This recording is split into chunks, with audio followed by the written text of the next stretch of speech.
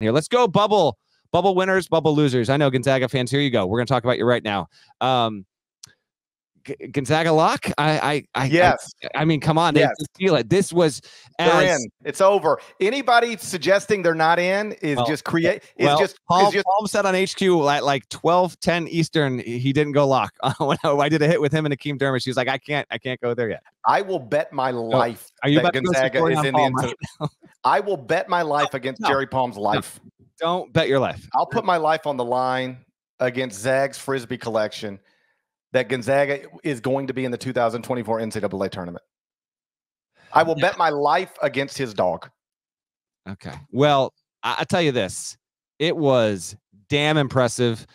Gonzaga went 70-57. Wasn't that close. Now 24-6. Graham Ike with his 7th straight game of 20-plus points. And Ryan Nembhard, where were these dudes for the first 2 months of the season? And I'm going to answer that rhetorical question because Mark Few talked with media afterward, and he said, listen, like part of the deal here with some of these teams, and I'm going to paraphrase on him, and I'm sure he was thinking if he didn't say this exactly, is, you get a little spoiled when you're a 1, 2, 3 seed, year after year after year, and then you actually have a year where this is what it's like most of the time, where you got to try and get to know each other and gel and build, and this is actually relatively normal behavior, and now they've been able to do it, and they're going to the tournament. In terms of what seed they'll get, that becomes another fascinating thing because they're probably not going to have home whites in their first round game, and so that gets really. You tell me Gonzaga's like in the 8-9 game.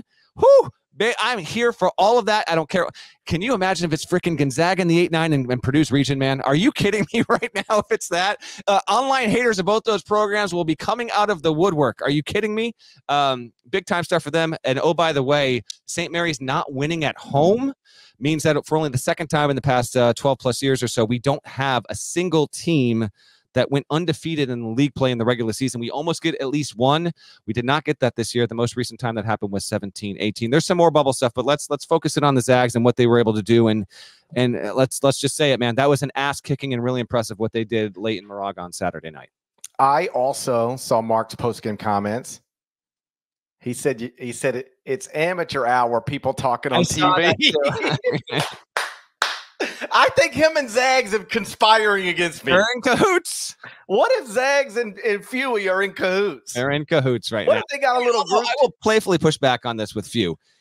He said, like, I'm not paying attention to that. No chance in hell. No chance. You're aware of where you are in the projections. I don't buy that from Few, but it's coach speak. Listen, when you have flipped it the way he's flipped it, and talk your talk, I'm fine with it. I don't even mind it. But like the idea, I can't speak for what everybody said on television. I don't see it all. All right. But the only thing I've ever said on television about Gonzaga is that they don't have a resume right now. When they didn't have a resume, I would say they don't have a resume right now. They're at real risk of missing the tournament. They don't have a lot of opportunities left, and most of them are on the road. Every time I or you or anybody else said that, it was true. Every time. Like I wrote in the top 25 and 1 on Sunday morning. Well, they had a resume. It just wasn't. It wasn't not one for the NCAA tournament. I'm just saying, like they had an NIT resume for a while. When they lost to Santa Clara on January 11th, they were hovering around 50th in the net, and they had 0 quadrant 1 wins. And at that point, I think they only had 4 quadrant 1 opportunities ahead of them, and 3 of them were on the road. It wasn't looking good. And that's all anybody said, is that it wasn't looking good. Well, now they've strung together these wins. Yeah. 8 in a row. They've added 3 quadrant 1 wins in this 8-game winning streak.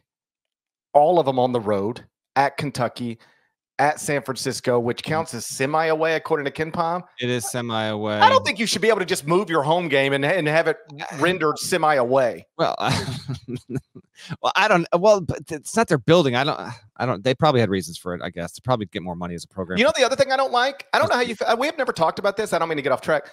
I don't like that Big East tournament games are home games for St. John. That doesn't seem fair. It's a weird one.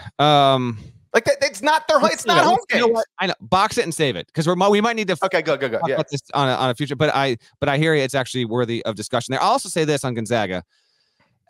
dude, of all the years they had, so it used to be a regularity, or at least a semi-regularity for about a decade, that Gonzaga would get a notable non-con game in February. It was a very good accent on the college basketball schedule, but because of conference bloat, that has gone away for about the past 7 or 8 years. But it just so happens that Calipari and Few, they're good friends. Few convinces Calipari to do this 6-year series, and year 6 is the final time they're actually going to play at Rupp.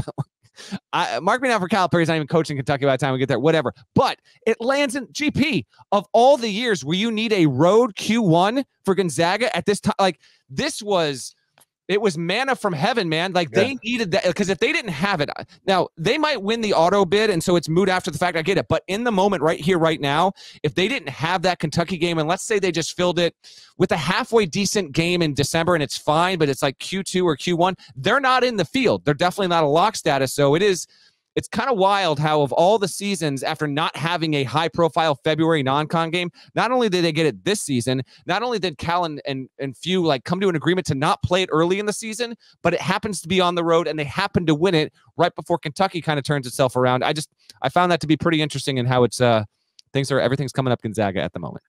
Just to sort of, I don't want to just say Gonzaga's a lock without explaining to you why. I see this all the time on television. It drives me crazy. I see people and they're just like, oh, I think they're a lock. Oh, I think they need to do work. Oh, I think they need to win their conference tournament.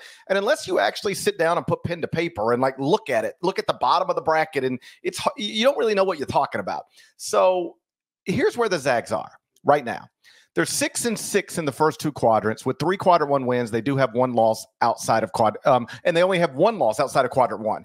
That's tremendous. Only 1 loss outside of quadrant 1, 6-6 in the first 2 quadrants, 17th in the net. You ain't getting left out in the top 20 of the net. All right. So I believe no matter what happens in the WCC tournament, the committee's just simply not going to be able to find 36 at-large resumes better, period. They're probably going to play San Francisco again in the semifinals. Even if they were to lose that on a neutral, it's a quad 2 loss. They'd be 1 game below 500 in the first 2 quadrants. Okay, yeah, don't lose to like Portland if Portland gets there or whatever. But okay, yeah, it'll be okay. But I know what you're saying. That's where it gets complicated. That's where, like, if you want to talk, we can talk. If Portland or Loyola Marymount upset San Francisco and gets to the semifinals, then if you lost that one, it's like either a quad 3 or a quad 4, depending on the team. Maybe then you got to talk. I still think they're in no matter what. I don't want to. So too. I think they're in no matter what. But just know that if they end up playing Portland or Loyola Marymount, they have already played those 2 teams a total of 4 times this year. They won those games by 34, 32, 17, and 21. They're not losing on a neutral court to Portland or Loyola Marymount, which means the worst thing they can do in the WCC tournament, reasonably speaking, is a quad 2 loss, and that's not going to hurt them.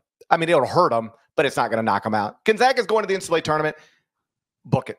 Yeah, good for programs in that part of the country here. Washington State. One thing real quick. You mentioned Graham Ike. Do you know the trivia time? I don't think I know it. Maybe. He scored at least 20 in 7 straight games. First Zag to score at least 20 in 7 straight games. Dude, if this isn't Timmy, like, I don't know anything. Don't tell me Timmy never did this. Timmy never did it. Get the hell out of here. That is unreal. Timmy never did it. Okay. That makes no sense, by the way. That makes 0 sense. That's a wild nugget. It's not Timmy. Who would it be? How about give me Rui? Never happened. Pre-Rui?